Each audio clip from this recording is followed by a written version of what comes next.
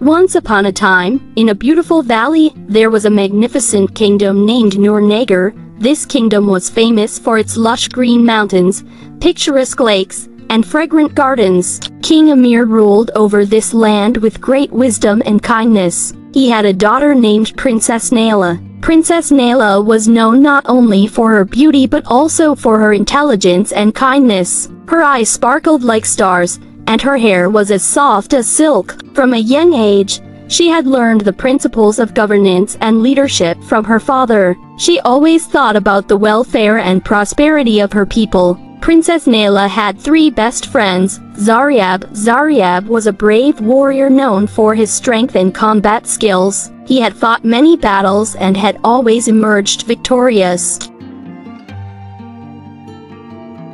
Sahar was a sorceress with magical powers, which she used only for good deeds. Her magical abilities made her one of the most important figures in Noor.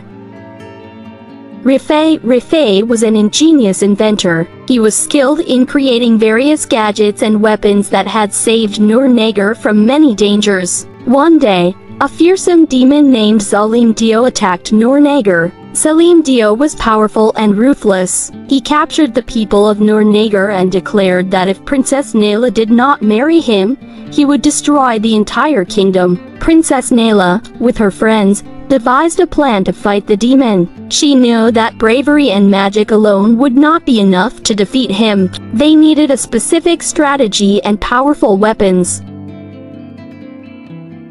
Zaryab bravely attacked the demon to distract him. He struck with his sword, drawing the demon's attention. The demon launched powerful attacks on Zaryab, but Zaryab skillfully defended himself with his bravery and expertise.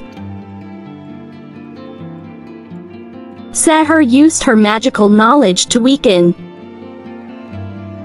She recited a special incantation that reduced the demon's strength. As the demon grew weaker, Sahar created a protective shield with her magic wand, safeguarding Zaryab and the others from the demon's attacks. Rifai crafted a special weapon called the Spear of Light. This spear was made from a magical stone that could harm the demon. Rifai gave the Spear of Light to Princess Naila and explained how to use it. Princess Naila confronted the demon with the Spear of Light. The demon tried to attack her, but Naila used her intelligence and bravery to outsmart him. At the right moment, she drove the Spear of Light into the demon's heart. The demon fell to the ground with a mighty roar and was vanquished forever.